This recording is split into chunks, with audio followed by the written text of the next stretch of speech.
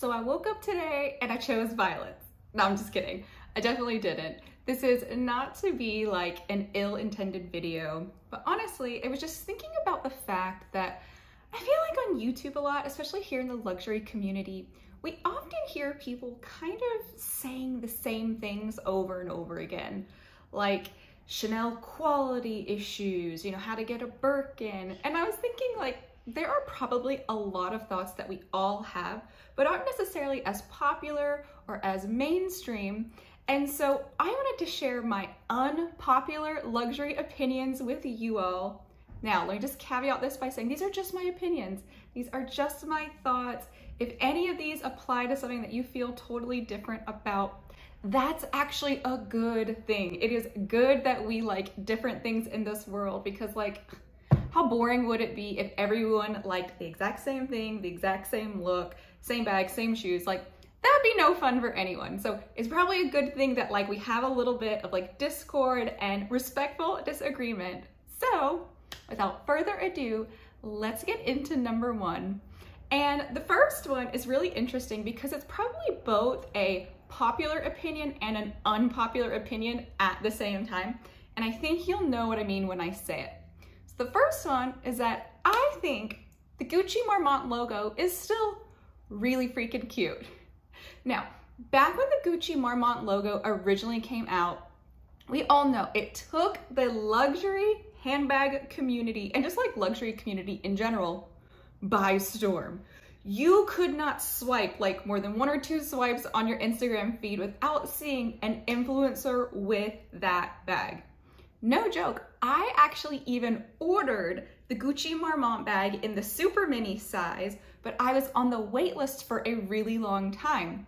Now, during the time that I was on the wait list, I actually was laid off from my job. So being the financially kind of responsible person that I am, I decided to cancel the bag order. And once I got a new job, I kind of decided I didn't want the bag anymore because it had become so mainstream. And so I think that this is a popular / unpopular opinion because I think a lot of people like the Gucci Marmont logo, obviously as evidenced by its popularity. Now, I will say, I think another reason that this bag became so popular was because of the fact that in the luxury world, at the time that it came out, it was at a more affordable, more accessible entry level price point. It wasn't $5,000. So I think between like the style of it being really cute and also the price point is what made this so popular. But as we know, the Gucci Marmont logo in general, especially in the handbags, really flooded the market. And so a lot of people kind of got tired of it. A lot of folks have, started selling on their bags. If you go into Gucci, there is no way you can definitely get a Gucci Marmont bag. Like there's no type of special waiting list. And that's because they've got a lot of inventory on it. So a lot of people are now saying, especially in the luxury community, that that bag is old, that it's outdated, and that the Gucci Marmont logo in general is just kind of like, played out. And I disagree with that. I actually really like the logo itself. For those of you that have seen my luxury handbag collection video, you know that I actually have a camera bag with a really small Gucci Marmont logo with the two little GGs, because I do think it's really cute. And I wish it hadn't saturated the market so much, because if so, I would probably own more pieces with it. But regardless of its popularity, just like me as a person, like objectively looking at the Gucci Marmont logo itself, I still think it's really cute. Now, next up on the list is one that I think might ruffle a few feathers. And it's the fact that I do not think Hermes Rodeo bag charms go very well with Birkins and Kellys. Now hear me out on this one before y'all like come for me. I think, and I think a lot of people think, that Hermes bags, generally speaking, are very elegant. They are very refined. They're very mature, sophisticated, chic bags. Now, honestly, they're so mature that a lot of people also call them grandma bags. And I've said on my channel before, if they are grandma bags, call me a grandma because I love them. But I think that overall, the handbags by Hermes, they are just gorgeous. They are stunning. They're sophisticated, everything that I just mentioned. And I feel like Rodeos they're definitely a lot more playful, a lot more whimsical, like they're fun, they're nostalgic, but I do also think that they're maybe like a little bit clunky. And so I just don't think they go very well with the look of an Hermes Birkin or Kelly. I think they're just like two very different vibes, and I don't think they really go well together. But I will say, like, I do think that there is definitely a time and a place for rodeos and other fun types of bag charms. So for instance, I think that rodeos look really great on picotins. I also think they look really good on Lindy bags too, because those are more like fun, playful, you know, a little bit more youthful types of bags in my opinion. And so I feel like they go better with those types of bags. I feel like when you put them on a Birkin or a Kelly, it's just kind of like ruining the overall vibe of the bag. So please don't kill me for saying that one. I knew this is gonna be a contentious one. So sorry, but just not crazy about them on Birkins and Kellys. Next up is an opinion about a bag that truly has had me baffled ever since it came out. And I think that this bag is so overhyped. It's the Loewe puzzle bag. I cannot for the life of me comprehend why this bag is so popular. I think it looks really strange. To me, it is not aesthetically pleasing. It does not complement an outfit. I don't like it in neutral colors. I don't like it in pops of colors. I don't understand why it's so popular. I totally understand that the Loewe has beautiful quality bags. Like they have really gorgeous leathers and they have really good craftsmanship. So like overall they're well-made bags, but in terms of just like what they look like, I feel like Loewe puzzle bags look really awkward. And to me, like in general, they just seem way overhyped. And I feel like oftentimes like on YouTube, when I watch luxury handbag collection videos, a lot of times like people go through their collection and then like at the end, they show this Loewe puzzle bag and they talk about how they're obsessed with it. And I don't get it. Like cannot compute, do not understand why this bag is so popular and so widespread. I think Loewe has a lot of really gorgeous other bags, a lot of more beautiful bags that people should consider over the puzzle bag. So that's just one that I really don't get. This next one is an opinion about an item that I feel like you really don't see a lot of on YouTube, especially in the luxury community. And that is the fact that I think the Goyard St. Louis tote bag looks inexpensive. I mean, Goyard is this very like high class, very chic, very like exclusive elitist brand. I will say Goyard is the one store that I do not enjoy going into in terms of like luxury brands. Like I have no problem rolling up into Chanel in my workout clothes, as you all have seen. I'll link a video where I do it. I have no problem going into Hermes, like looking very casual, very understated. But Goyard, like they're so exclusive and just like the air that they have in there feels very like snobby to me, which I don't enjoy as a person. Like, yes, you can be high class. Yes, you can be sophisticated, but you can still be inclusive and welcoming. I mean, like Dior has the best in-store experience. The sales associates are amazing. And I feel like Goyard needs to like get off their high little horses and like take a page out of Dior's book. But regardless, I think that the St. Louis tote bag, like their most popular bag, very similar to that of like the Louis Vuitton Neverfull, looks kind of cheap. I went and tried it on myself because I do love the print.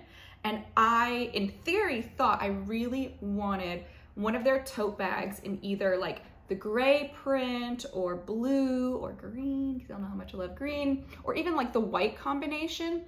But I also had some concerns and some reservations before I went to try the bag on, because from what I like had seen it on influencers, like when I'd seen it on social media, the bag looked very shiny. Because it is a coated canvas, very similar to Louis Vuitton's like coated canvas monogram, you know, print. Goyard just has like their own version of it. But for some reason, theirs is like super shiny and it also appears very thin. So when you use that type of material in a tote bag where it doesn't have much structure, I think the whole bag just looks really flimsy and it almost looks like pleather or like plastic because of the coating on it. So I really just don't like the St. Louis tote bag, but I do still like the Goyard print and I do love their leather bags. And I think they have a lot of really nicely crafted bags, some ones with a lot of structure, a lot of design, and those are amazing. And those are made out of like their real leather. So I think those look really nice, but their most popular one, the St. Louis tote bag, to me looks quite down market, very inexpensive, and just like overall a pretty cheap bag. I wouldn't spend the money on it. I feel like this next opinion is probably gonna hurt some of you folks because I know that a lot of you all own some version of this pair of shoes. But if I'm being really honest, I think that Chanel espadrilles are not flattering. I actually don't think espadrilles are flattering in general, but that doesn't matter because, you know, like I myself have worn espadrilles forever. I even went and tried on the Chanel ones. Like I tried on the leather ones to see if they felt a little bit more, you know, chic and like kind of molded to my foot a little bit better.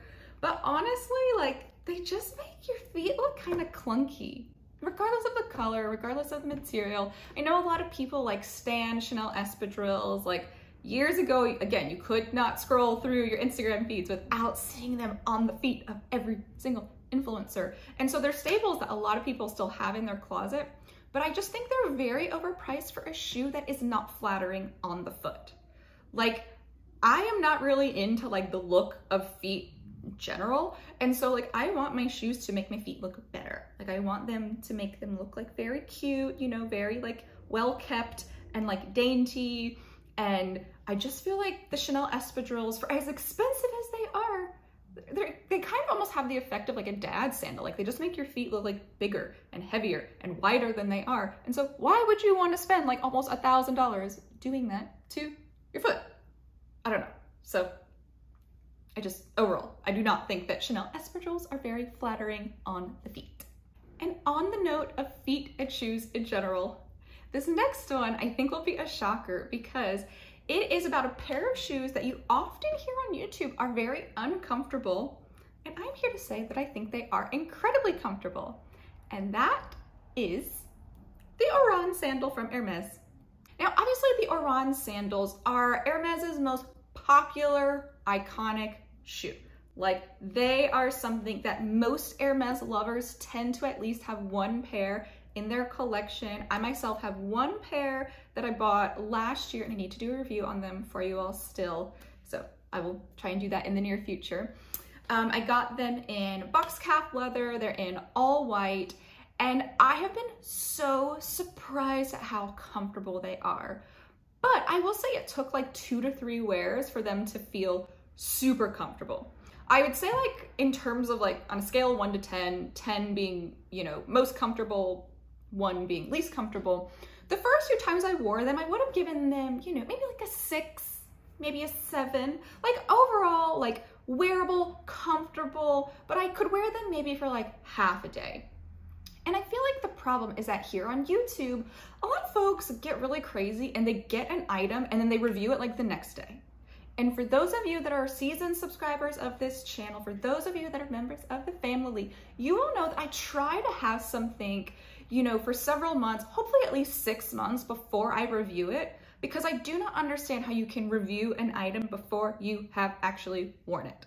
And, you know, you have to wear something over time in order to get like a true gauge of how it works. So I do feel like a lot of the videos on YouTube that say it's uncomfortable, you'll notice like they're oftentimes like right after someone has unboxed them, then they're doing the review. I don't think they actually really broke the shoe in and they were just like an eager beaver wanting to get their little Hermes Oran sandal review out. So I think that like overall folks need to give their stuff time before they really form an opinion, especially with shoes. Like leather shoes like need to be broken in properly before they're comfortable. But I would say after I'd worn them like 3 times, like out for like half a day, I would now say those sandals are definitely like an 8, 8.5 type of thing. So I find those to be extremely comfortable. Now, Oran sandals are notoriously narrow. So I would say if you know that you have a wider foot, the Oran just probably isn't for you. And it's got nothing to do with you. You know, there's nothing wrong with your foot and there's also nothing wrong with the Oran itself. It's just like, it's only available in so many widths. And so, you know, if it's just too narrow for your foot, it's probably not a good match. But I will say, if you do have a wider foot, it does look like the, and I'm gonna butcher how to say this, but like the the cheap or the chipe or the hype, I don't know how you say them, sandals from Hermes, those are much wider and those will fit your feet a lot better. I will say I'm very surprised that Hermes doesn't actually do wide widths in the Oran sandal, considering the fact that they are such a popular shoe. Because back when I was a shoe buyer, like wide widths, like they were it. That's where the money was. Any type of shoe that I could buy either in a wide width or if they were like tall boots, if I could buy like the extended calf boot, those were extremely popular because like, I think like we as like an overall group of people in the world, and also especially us fashion lovers, have really become much more inclusive, much more accepting of lots of different body shapes and sizes. And we realize that not everyone is a size 2. So, I mean, if anyone from Hermes is watching this video, I would just like recommend in terms of like making yourself some money, you probably should make the Oran sandal available in wider widths. But overall, I think it's a very comfortable shoe. I do also think that the reason I think it's especially comfortable is because I got the new version where the insole is just one piece of leather, where there are some older versions where the insole actually had 2 pieces of leathers and they were kind of joined at a seam like underneath your foot. And so some people said that that seam was uncomfortable. So if you're going to buy Oran sandals from the Hermes boutique itself, chances are, you know, they've sold through all the old versions and you'll be getting a new version, but just double check. But if you're buying pre-loved, like just make sure, are you buying the new or the old version with, you know, 2 pieces of leather or 1? Because if you can get the new version with 1, chances are it's going to be a lot more comfortable for you. And now finally, for my last unpopular opinion, I really want to hear your all's thoughts on this one because I'm not sure if this just has to do with luxury YouTubers or is this like people in general and I am just like wildly like out of it? But I think that no one human being needs that many SLGs. Like there are so many YouTubers that I love and think are incredible, inspiring businesswomen. I love them. I watch their channels, but like they've got like 20 different card holders or like 10 different wallets. And I, for the life of me, cannot understand how one person needs that many SLGs. Now, with that in mind, obviously, if we are part of like this luxury community, we are not buying these things because we need them. So like in terms of need, you need 1 bag, 1 wallet, right? Like you don't need more than that. So we're not buying these things in terms of need, but I just cannot understand how someone could have like 10, 15, 20 different wallets, card holders, you know, pouches, things like that. Because I mean, my wallet like has my cards in it. It's got my ID in it. It's got my money in it. And so like, do these people really have time to like switch out their SLGs like every single day? And like, wouldn't they be scared that they accidentally left something they need from one wallet to the other? Like, I know I would. And I have like less than 5, I think, or probably like right around 5. And I feel like that's actually a lot. And the only reason I have a couple is because I bought them as like a matching set with a bag, you know, or to coordinate with a bag. And, you know, I don't really need those and I wear them sometimes, not all the time. So like, I just do not have all the energy to be switching back and forth to all these different SLGs. I honestly feel like a lot of people, like, tell me what you all think. I think people like buy these items like out of novelty because they're cute, you know, they're little, they're, you know, fairly inexpensive relative to the price of a bag. But I don't think these people are actually using all of these SLGs, right? Or do people just spend like 30 minutes a day, like taking things in and out of their wallets? Like, ain't nobody got time for that. Bye. Like, no. So I am just curious, are these YouTubers actually using all of their SLGs or not? Because I would venture to say they probably use like their main like 2 to 4 and the rest are just like sitting in a drawer somewhere unused for majority of the time. So those are my unpopular opinions.